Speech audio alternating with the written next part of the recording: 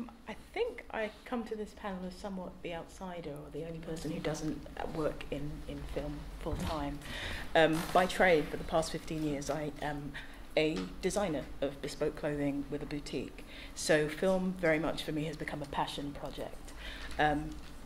In my practice as a designer, I have tended to kind of interact with film via the artists that I've worked with, and for small television or film projects that I've worked with over the years. But most significantly, in 2010, I had the opportunity to be part of an artist collective and receive a grant from the Arts Council-backed Cultural Leadership Project. So I had this great opportunity to work with a group of really diverse black artists, some of whom are here today, actually, Galen Gould, two of your keynote speakers, and Deborah Williams. And it culminated in a group show at the Royal Society of Arts. But it was as part of that my interest in film really crystallized. And as that exhibition was finishing, as that period of development was finishing, the London riots happened. And I was particularly affected by that because my business was looted and essentially gutted during that period. And so with my kind of revived interest in film and the experience and engagements that I personally had with media outlets in terms of the projection of image, the discourse on culture, I was really interested in using that moment to kind of have a further exploration in cinema and television and the representation of culture and the discourse around representations of culture. And so I had been working with the Black Cultural Archives as a volunteer, but there was an opportunity there to kind of see how I could program something around that aspect of representation and look at film, and also explore the function of the archive and how the archive talks to contemporary culture. And so I had been working in outreach externally with the Black Cultural Archives for a couple of years. And of course, is everyone familiar with Black Cultural Archives? It's a heritage organisation founded about 30 years ago, really by community activists, and by pure stealth managed to acquire this beautiful building, which sits in the heart of Brixton's Windrush Square, so a historic landmark site. But they opened their Heritage Centre in 2014. And as part of the opening, there was a great opportunity and outreach from the local neighbouring cinema, Ritzy Cinema, to see if we could do something collaboratively. So that was my first year as the external curator of Black Cultural Archives Film Festival.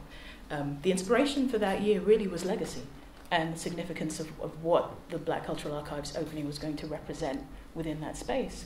And of course, amidst all the prevailing discussions about gentrification, space, dislocation, it was interesting to see what we could program around archival work and new work that could really feed into that discourse.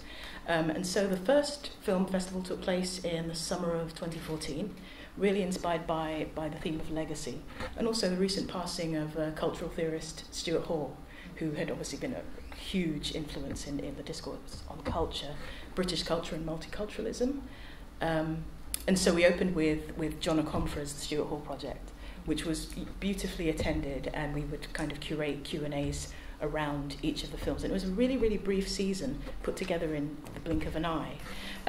But the inspiration for that really was, and by way of the project I'd done in 2010, the Legacy project, legacy of Black British filmmakers, and where we were now with that kind of representation.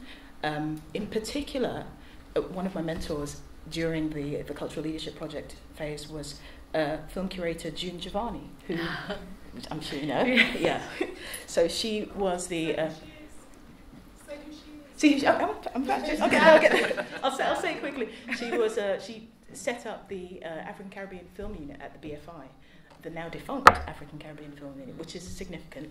And with Galen Gould there, co-founded the Black Film Bulletin magazine, which was just such a beautiful resource, which lasted for a couple of years, early 90s to mid 90s, and then also is now defunct, moved to University of East London, and kind of. So that's why legacy was such an important thing for me. What has become of all this kind of groundwork that's been done in terms of kind of trying to spark this discourse. So so that was an influencing factor in kind of curating the first round of the film festival. Then around the same time, things like the Black London Film Heritage Project came up. So I think they launched at the BFI with Big City Stories.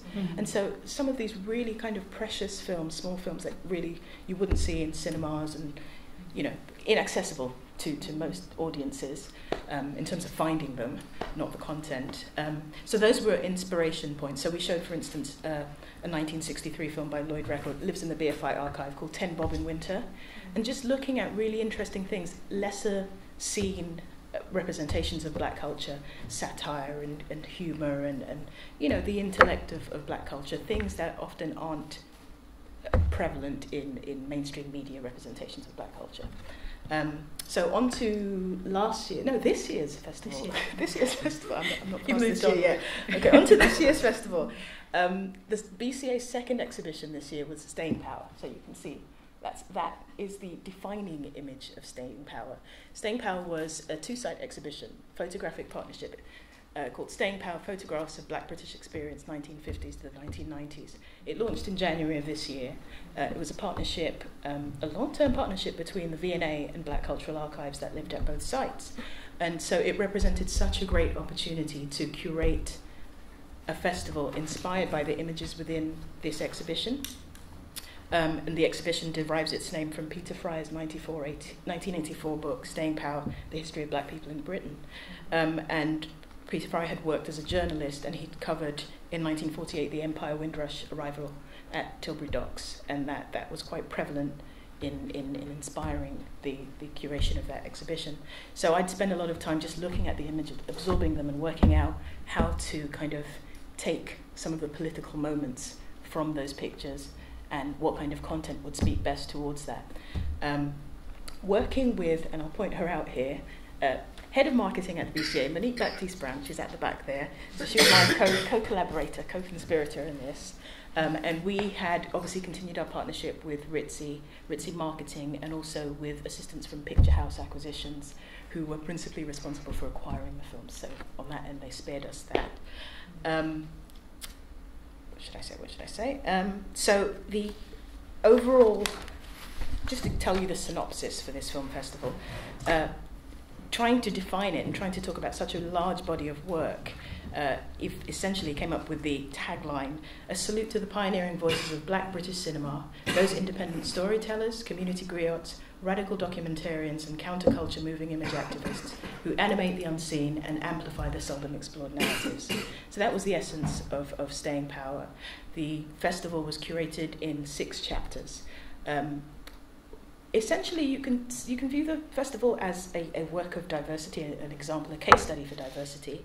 But we just found that the festival itself said it didn't really need that banner, because we were interested in exploring specific themes, because we were interested in the human question and the universal question. And so I had kind of divided the festival into 6 chapters. A question of belonging, which really talked about the histories of migration and the evolving understanding of identities, intersections on race, gender, class, disability, sexuality, love with a deliberate question mark, really to kind of talk about the monolith of representation of black culture, whether love has been expressed enough, interrogated enough, explored enough. What does love look like? What is love as an expression of black film and television culture? Black Genius was the 3rd chapter, Revolt and Revolution. Black Genius, just to talk about that, celebration of the contributions of black culture to British society. Revolt and Revolution. Black history, Black British history, general diaspora history has been so marked by a narrative of resistance or uprisings. So it was really difficult to think of the festival and to think of the images within Staying Power without referencing them in some way.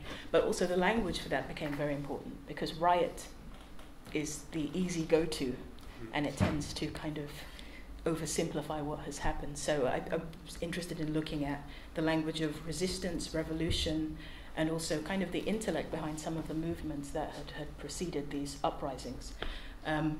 The 4th chapter was Soul Cinema, Mirroring the Black Atlantic. It was the last chapter to be added, though the 5th chapter, because the Staying Power exhibition was really about a Black British experience. But in looking at the images, and for instance, this image that you're looking at now, obviously the banner Black Power, the associations are very much US associations. You think of the Black Panther Party movement period of the late 60s and that kind of period of socio-political revolution, which kind of has roots here. So it was about the idea of these migrations and the connections between the diaspora. And so it became very difficult to think of the festival without having somewhat of a chapter on identities within the diaspora. So that was kind of dedicated to soul cinema, mirroring the Black Atlantic. And it allowed us to reference work, for instance, like 1995 Panther, Mario Van Peebles' biopic, which talked about the Black Panther movement. But also in terms of thinking about what was happening sociopolitically now, and social media, grassroots initiatives like the Black Lives Matter movement. So it allowed us to kind of tie different time periods together, or explore the genesis from one stage to another.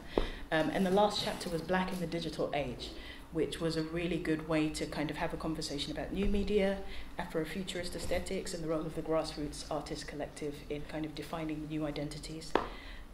16 films were programmed in all.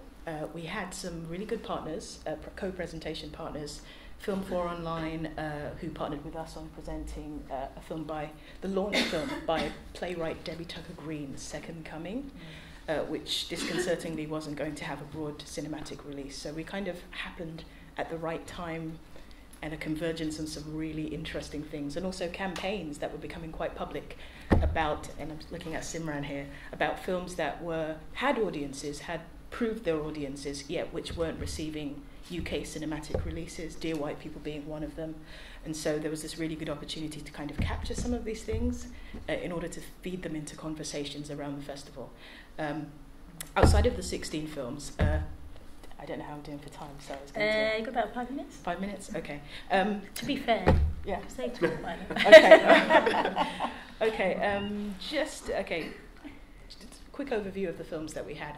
The films were divided obviously into the 6 chapters. In A Question of Belonging, we started in... The timeline for the film festival was 1959 to 2015, so pretty broad, but capturing the era that the photographs were part of.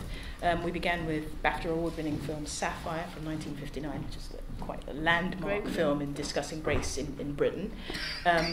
Also in that chapter was Black Joy, which was a Cannes entry in 1977, but which I'd only come to quite late, so kind of an irreverent film, interesting film.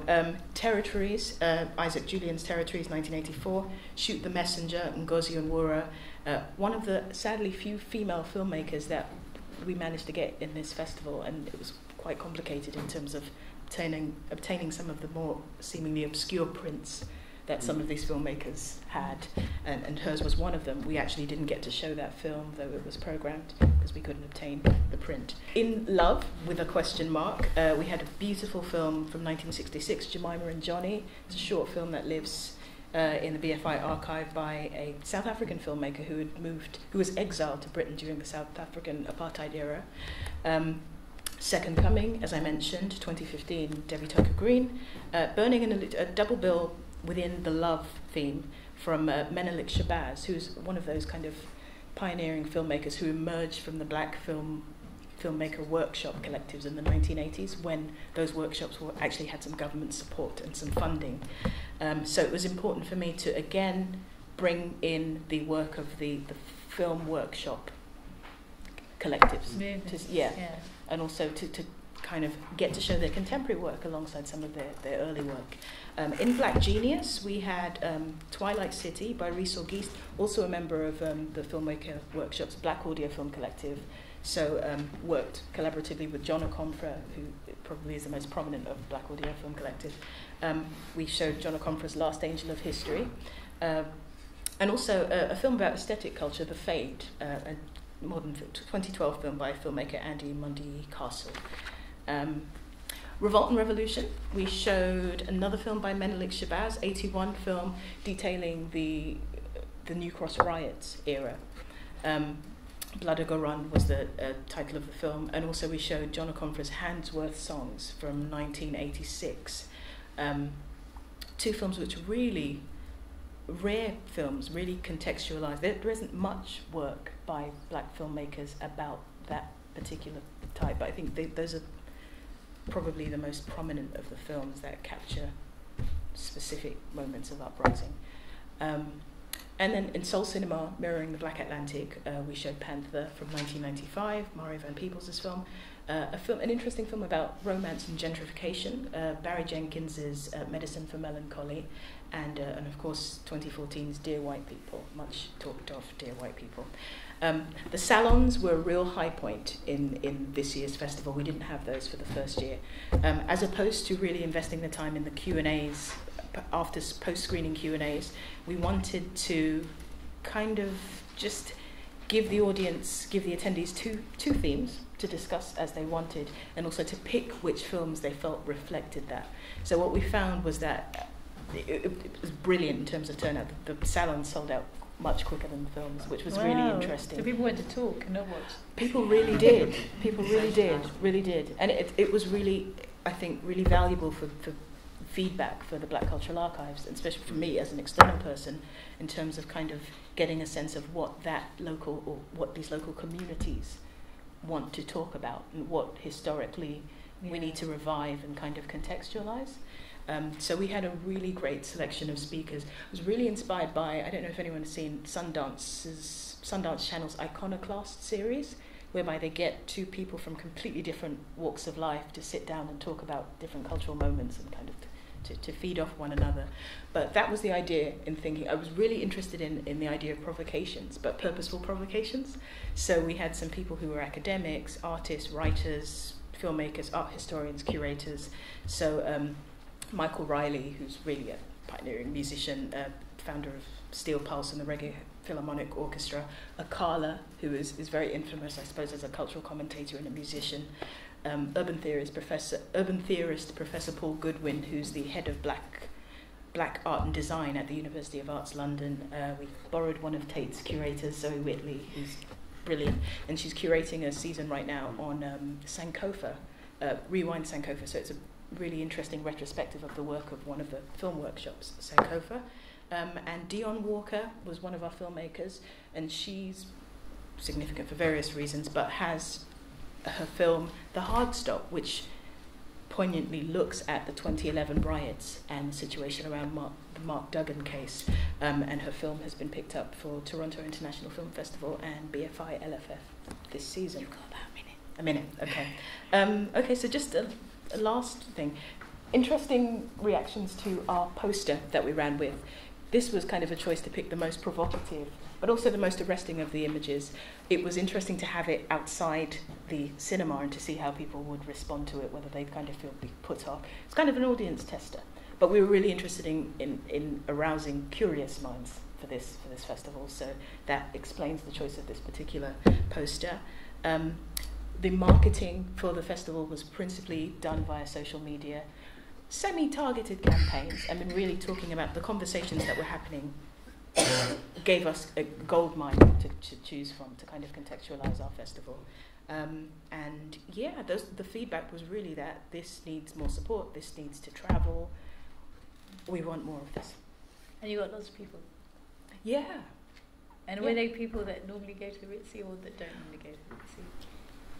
It's hard to tell. I think a lot of people, depending on where they got the information from, those who kind of found out via Black Cultural Archives would be patrons and they'd just be interested in kind of supporting.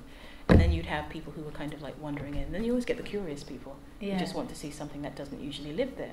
Yeah. So what was interesting for us is that we wouldn't mark it as BAME because you don't have to. It's Black Cultural Archives, it already has its... We were interested in the themes. Yeah. But obviously maybe that serves a different function for Picturehouse and Ritzy. So it kind of was a convergence of different interests. So it was a little bit experimental, but it was, it was well received. Great. Well received. Right, thank you very much.